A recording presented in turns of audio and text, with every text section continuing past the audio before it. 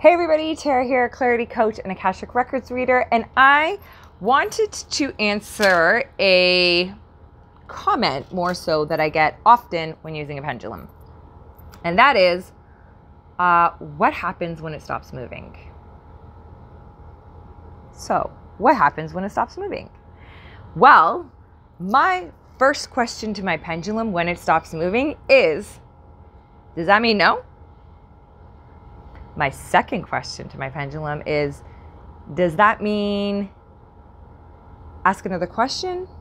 And my third question to my pendulum when it stops working is, does that mean it stops working? I shouldn't say stops working. When it stops moving is, does that mean not right now?